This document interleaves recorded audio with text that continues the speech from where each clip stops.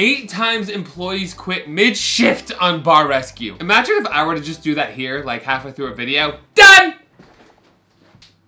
And then dead ass like didn't come back. How y'all doing? First video of the new year, and I'm already ready to quit. I don't think I've ever quit a job mid-shift. My old roommate Dustin did. Y'all remember Dustin? He's been on this channel before. He was a server while I was bartending, got in a fight with management, and just went home. I had to cover those tables, Dustin. Quitting a job, not really my style.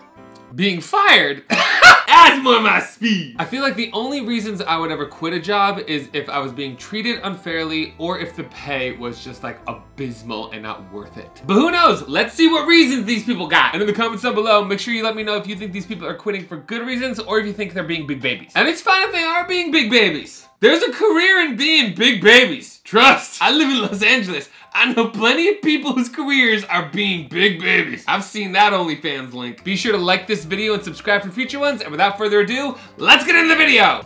Are you gonna be a part of this, or am I gonna run you over? That's the deal. Everyone, welcome to Jack's Ale House. Come on in.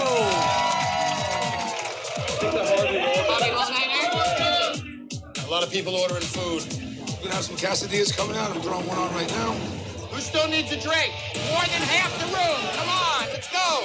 I've been sitting here for like 15 minutes and they haven't even acknowledged me. Like, I don't even exist here. Kristen, take these. Hey, ladies. First of all, she's also like 2 rows of people behind getting to the bar yet, so maybe that's why, sweets. Don't make me defend these bartenders who are about to be quitters this early in the video. We just started. Stop it! Stop! You're stressing me out. Am I the only one that's getting overloaded here? That's how bartenders say, I love you. When a bartender tells you to get the F out the way and that they hate everything about you, that's them telling you, I love you, good job. Or maybe that's just how it was in New York City. Is it alarming that I associate verbal assault with love? Yeah, it's a mess. It's overwhelming. And I'm outside dealing with all those people. And I've put drinks up here, but nothing's getting made. So I went back and did it myself. All I knew what I was doing, and I did it. We have a bar that's so... That's perfect. That is perfect. When a server knows what they're doing, if it's an easy drink and beer, they're actually trained to go back and grab it themselves so that if they're overcapacitated, is that a word? I genuinely don't, overcapacitated. If they're over capacity, if they're crowded, then they're able to handle it in this way so that they don't get too far backed up because the bar is probably slammed and then having to deal with tables is just too much. So having a staff that can pick up the little things is actually very helpful. So that server is great. Drinking back here this entire time. Whenever you drink behind the bar, putting liability on the bar itself because your own judgment's impaired, you cannot judge what's going on out here. Stop it. That's not true. Legally, do I have to say that that's true? Yes. Am I gonna sit here and say that I don't drink during a shift? We all know that that's a damn lie! Sometimes drinking during a shift helps. Especially if you're dealing with a lot. It helps get yourself situated. This is bad advice. I don't know why just drinking makes me a better bartender. That's bad advice. That's the wrong thing to say, but I'm gonna be honest and be truthful and say it! Oh God, the MTV bartender is telling you to drink during your shift. Oh. Bartenders that drink during their shift are the least of your worries. Look for the overly sweaty ones that can't make eye contact with you that go to the bathroom a lot. They're doing other things. I made it clear to Jimmy this afternoon that he was to show discipline. Mr. Hero is no hero to me. Listen to me. You say to either of these bartenders one more time, I will embarrass your ass. And I'll tell you one thing. You take one drink, I'll fire you in front of everyone. I think we did this scene in like the first bartender reacts to bar rescue stuff. I'm trying so hard not to curse. I'm trying so hard not to curse. Monetization, please. I think this is one of the clips we reacted to in one of the first bar rescue videos I ever did, which was overdue firings. Hello. You hear me? You take another drink, I'll fire your ass in front of your brothers. That's the deal. You know, here's the problem. He's getting caught drinking during his shift. I might be over here saying that, you know, it's fine, it's not a big deal, even though, like, if you get caught, you'll get fired. Like, don't do it, but, like, it's fine, it's not a big deal. However, I did work at bars where it was not allowed. Not to say I didn't do it. I just didn't get caught. I wasn't all up in your face about it. That's the problem. At least be sneaky. That's the deal. Who the you talking to? I'm talking to you. You're failing because you're a Wow. Either he is leaving this bar now, or I am. Jimmy, get the out of here. Nope. Oh, yeah. Jim, out. Bye. This is such bull. But he didn't quit. He didn't quit. He was fired mid-shift. Okay, I said I have never quit a job mid-shift. Fired mid-shift. Okay, now listen. I'm like literally TV. I'm literally this network.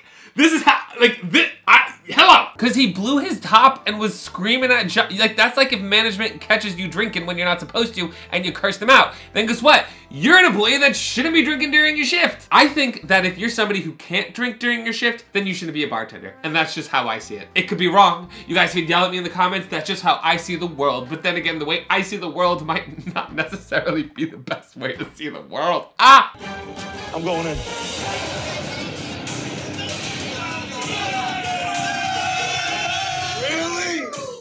Jimmy, get the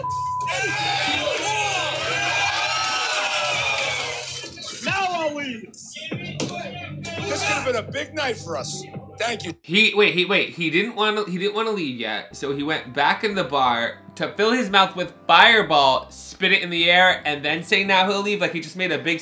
At least pick better alcohol. You guys spit something in the air like it's triumphant and you choose Fireball, my guy. That's gonna get sticky. Now we're gonna have ants. We're down a bartender and we got ants. All right, so last night you guys were asked about a gimlet, which is a very much classic cocktail. What's in a gimlet? I have no idea. Nobody comes in and orders a gimlet, ever. Stop it. No, stop it. Come on. A gimlet. Come on. Is this training? Please tell me they're being trained. Come on. A gimlet. What's in a gimlet? No, I'm kidding. A gimlet is literally just gin with lime juice and simple syrup. It's like, that's it. You could also make it with vodka if it's asked for it, but that's literally all it is. And these people don't know how to make a gimlet? Do they also not know how to make a vodka soda? What's in a gimlet? I have no idea. Nobody comes in and orders a gimlet, ever. Which I have never sold in 16 years, not once. I'll just tell you right now. Okay, Miss Snooty McSnooter Snoot. You wanna be a snoot? Go snoot your snoot somewhere else, you snoot. Nobody's ever ordered a gimlet in 16 years. Have they ordered a gin and lime? Sweetie, they might have not just been calling it a gimlet. There's no way. I do not believe you. In 16 years, no one's ordered a gimlet. Where do you work? A cave? Like, what's going on? And she's got an attitude about it. She's got an attitude. I don't like you. I don't like you or your face. Are you just winging it? I mean, are you counting? What are you doing? A little bit of both, I guess. Okay. Well, let's all taste it. That watermelon still is too punchy. And Elisa, in no way am I knocking your drink. I just think the proportions might be off.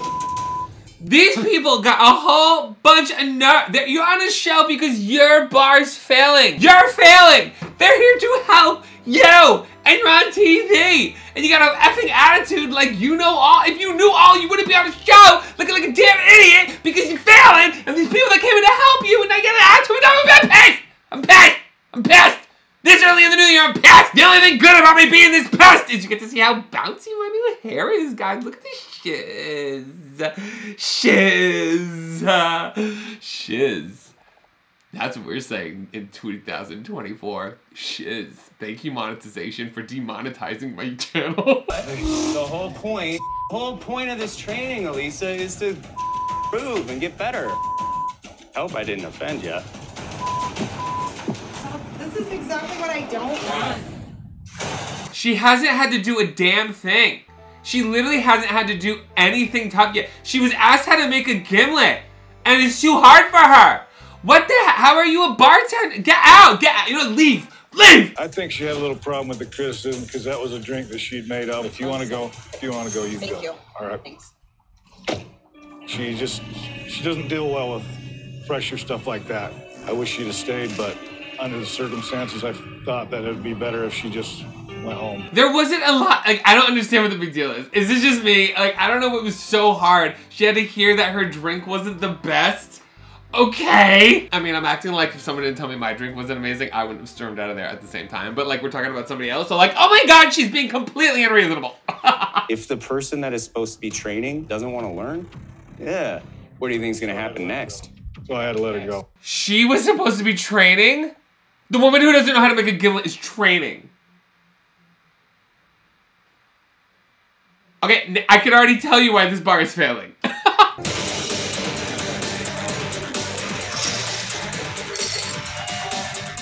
Upstairs is open as well. Hi, how are you? What'd you do there? Too much pineapple? Too much pineapple. Dump it or remake it. All right, guys, it's go time. Okay, what we're seeing here is that there's two different bars. And one is obviously busier, and the bartenders down there are killing it and hustling. Meanwhile, the bartenders at the dead bar don't know what the hell they're doing. That happens at all bars. If there's multiple bars within a bar, the one that gets the least amount of traffic, that's where you stick the bartenders that suck. You got any food orders for me for the run? Let me know. I'll run them downstairs. I have one right here. What is it? Pizza pie, ham pepperoni. I need a slice too. A slice? Okay. Yes. So this is for upstairs, one cheese pie, and I need a slice for upstairs, okay? So, Tom, what are we doing? You have to go up, see if they have any tickets. Yes, but they're too busy. I have to. So they're running up and down. Right. Terrible, terrible. They need a POS system. They need a system that when there's a food order, you put it in the computer and the kitchen gets it instantly. This poor old man that if he, God forbid, slips in a bar, is gonna break it. You're expecting this old man to bust his hump? Running up and down, running up and down these stairs, and to remember things? This poor man in a fedora. He's running up and down those freaking stairs all night. He's gonna have a heart attack on those steps. We need better systems. We gotta get a POS system in here. Allie, where's this go? Hello? Dan, where's your smile, girl? I don't know. Drop it. No, I want to leave. That's not the attitude we're looking for, boo. Sam, her anxiety is increasing by the moment. I'm going home. Here you go. Going home? Yeah, I'm leaving. I'm done. What do you mean you're gone? I'm tired. I'm done. What? I'm tired. I'm Sam, done. where are you going? I'm going home. Sam. And there she goes, walking out the door. Stop it. Listen, I'm gonna tell you I don't have sympathy. I used to have to work 3 days in a row at the Abbey, the most famous gay bar in the world during Pride. Do you understand? Do you understand? The crowds, do you understand? The amount of drink orders, do you understand? This is what broke me. The things I would need to do in order to finish my shift. I didn't go home, I slipped in the back. This woman's been here for what? 2 hours max? And she can't handle a basement bar? Oh, go home, get out of here. You know what, you're unsuited for the rage of war. So back up, go home, you're through. Come on, Yum Yum. Add ice last. Build in your drink glass right there. Then you add ice to both glasses. Then you shake. Then you strain. No. He's absolutely right, and you do that so you don't water down the drink. Because if you put the ice in the drink and then, you know how she's taking a million years? Like if you're a fast bartender, it wouldn't really matter. But she's taking a million years, so think about it. The alcohol's sitting there in the ice, so it's diluting it as time goes by. That's why they're telling them not to add the ice in until later. Just for anybody else who was curious. Nope. Hey, it's 2 whiskey, 1 lemon juice. That. No, you did 3/4 whiskey and 3/4 simple. If you were here, you would have known. Yeah, I got it. Yep. Always glass to the back. Glass to the back, 10 to the front. Don't ever do that. Pour out of your tin. He's not, okay, so she doesn't know the drink recipe. She doesn't know how to shake. She's taking a million years to... How do you get hired to work in a bar? How do these people have jobs if the only place that will hire me is here? Alright. What are you doing? Done. I quit. Am I making my own drinks then? You just lost Yum Yum. Come on. Done. I want to know what other jobs these people get. Because, like, this isn't a high-pressure bar. The editing makes it look, like, much more difficult. Like, this wasn't a lot to deal with. So, like, what can you deal with? Maybe it is a lot. I mean, I kind of, like, broke down. Maybe I kind of, like, lost my sanity doing years of bartending. So, like, maybe I shouldn't talk. This is the slowest Mother's Day we've had ever, child, since I've been here in 10 years. And we can't do our job. He's not cleaning the kitchen. He's not organizing the kitchen. He's not cleaning the kitchen. What the hell does this guy do all day? You have a lot of nerve, ma'am. You have a lot of nerve, ma'am. Now that wet chicken is going in the fryer. Yeah, and wait till you see this fryer. Look at this. Pause. I don't know anything about cooking. I'm not a cook, okay? But I've heard from my experience just wasting time in the kitchens that if it bubbles, if there's a lot of foam, that means it's like there's fungus or there's bacteria in the fryer. If there's a lot of bubbles or something like that. Look at that. Look at the foam. Oh my God, I've never seen it that bad, ever. I've never. That tells me the bottom of the fryer is not being clean. So all that stuff is kind of floating to the top.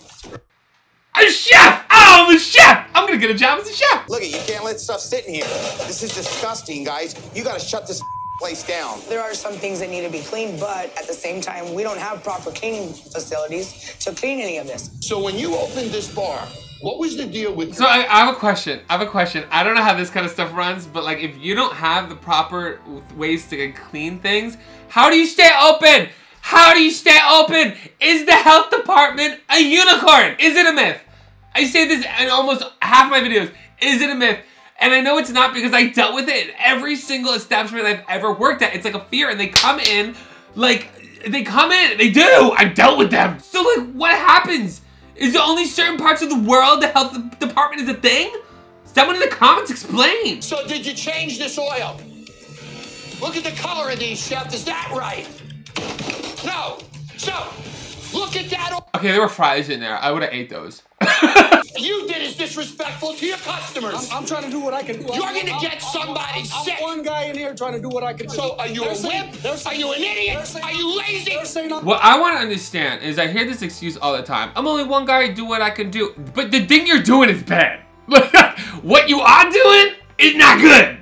So like if you were one guy doing what you could do and the things you were doing was good, we wouldn't have much to talk about. Now what are we, Raul? I'm trying to do the best I can do, the best I know how to do. And yeah, we're up tonight. So the best you can do sucks. That's what I'm saying. That's what I'm saying. And I understand we're up, but that's really disrespectful, sir. Well, because that was disrespectful. And life isn't fair. So if you want my help, you're going to have to deal with the fact that I do disrespect you. He's talking about getting respect. He wears the prison card. He was just talking about how he was a prison guard. I want to know how respectful he was to those inmates. Do you understand? Do you see the analogy I'm trying to make? You could give it, but you can't take it, mama. You ain't versed at all. It was like getting bum rushed by inmates, too, to be honest with you. I mean, I've trained for this kind of thing when I was in the tactical team. You know what I mean? Where inmates bum rush you like that, but I was totally caught off guard, dude. But you couldn't handle a guy throwing around some fries? Mama, just eat the fries and shut up. Like John Taffer said, he's going to help him become a better manager, and he's going to help me become a better owner. He said it. He's going to teach you how to run this bar. He's going to teach me how to be a better businessman. Let's do it. And I'm all for it. You know, so let's get past how we got here right now, and let's move forward. I'll give this guy's doing great. This guy was like, listen, I know you just got yelled at, but I'm going to sit here and I'm going to help you fix what he was just yelling at you about. But the other guy's in his feelings because he got yelled at. Stop! These big, muscular, straight, masculine men can't handle being yelled at. Stop! We put our Listen. We told her, listen, I was telling her straight up, it's for the better for everybody. No, it's not. That's not true. That's not true. What do you mean it's not for true? That's not true. It ain't better for me and her. That's not true. Listen, bro, good luck. I really can't, I can't, like, if these people, you get yelled at and you're so affected, like, your feelings are so hurt. Oh, like, I get yelled at. I gotta leave. I gotta go home. These brothers need to figure out if they even want to do this and if they can even work together. If they come back tomorrow, I'll help them rescue their bar. Right now, they need to rescue themselves. Y'all straight men need to learn how to humble yourself. Y'all need to learn how to be a sub just like once to figure the F out. Are you kidding? I already tell that as way too much head. First beer up, first beer down. Come on, man. Way too much head. They're not pouring the beers properly, and the beer is probably not at the right temperature. That's why it's that foamy coming out of the tap. There's several people that are not doing their jobs. Andrea, Rick, Josh, the head on this beer disappeared instantly. The glass itself wasn't beer clean ready. It is a good quality. Is it not only clean, probably, it also wasn't chilled. That adds to how long the head will last as well. That means they don't have a busing system for somebody to make sure that that's all taken care of, or they're just not doing it at all, which is worse. Come here for 1 second, please. You never took the order from the other half of the table. You said you'd come back, you didn't. I can't put no more orders in. I'm still waiting for these drinks to come out. Why wouldn't you put all of them in and say, I'm gonna get your orders in? Why would you wait for half the table's order drinks to come out before you put the other half of the table's orders in so that they can all come out at the same time? What? Why wouldn't you put all of them in and say, I'm gonna get your orders in, we're a little backed up, guys, they'll come out as quickly as, but then at least they all come out. I was trying to help. I love it. I love it when what I say happens. I love it when he confirms what I say. I'm done. I'm out of here. They're all yelling at me in there. Leave me alone. I'm done. I'm leaving. Stay out of my way. Just get this off. I'm leaving. I quit O'Kelly's. Get the cameras off. All you had to do, all you were told to do is, hey, you're putting in the drinks wrong. Just put them all in. That's all. That's it. That's it. You weren't asked to paint the fucking Mona Lisa. Are you done with that one? Yes, please. Can I get... Do you know how to make a sidecar? No. Can I just get just a Manhattan? No, we can't make Manhattans because we don't have the sweet vermouth. Okay, so you don't know how to make a sidecar. You can't make a Manhattan because you don't have sweet vermouth. What bar? What bar does not have sweet vermouth? Can I get just like a vodka gimlet? They don't know how to make a gimlet, probably. You know, you're going to drink sweet and I'm not going to deal with it. That's a vodka gimlet? This is just like a bunch of roses lime juice. Yeah. We have to go home. I don't get. Okay, well. Technically, that is like the worst gimlet. The rosé lime juice, that's like sweet lime juice, but you have to make sure that the balance and the measurements are right. Being a bartender is also being able to balance a cocktail and not make it too sweet or not sweet enough. And we're talking about messing up a gimlet. A vodka gimlet. It's vodka, lime, and a little bit sweet. Make a mojito. I want to see what happens when you have, make a Mai Tai. I just want to see what happens. Ordered like gimlets and Manhattans and all these like foo-foo drinks, and they're like, oh, she did it wrong. I don't want to be here. I'm not coming in tomorrow. I'm done. So when they're ordering Manhattans and gimlets and these foo-foo drinks that I don't want to. What? Those are the most basic, easy drinks. Are you kidding me? Hey, stop. I don't give a there's a million other bars to go higher at, but I'm not doing this. Wow.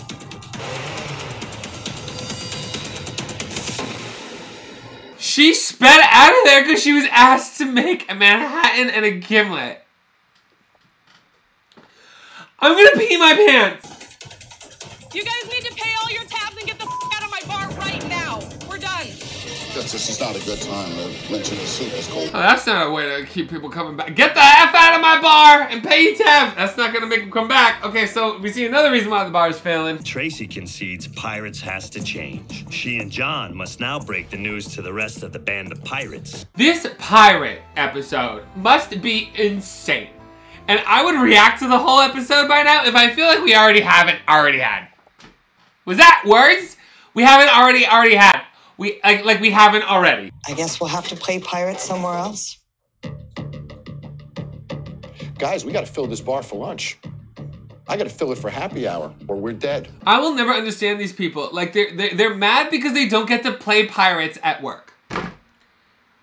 You're at work! Go play pirates at home!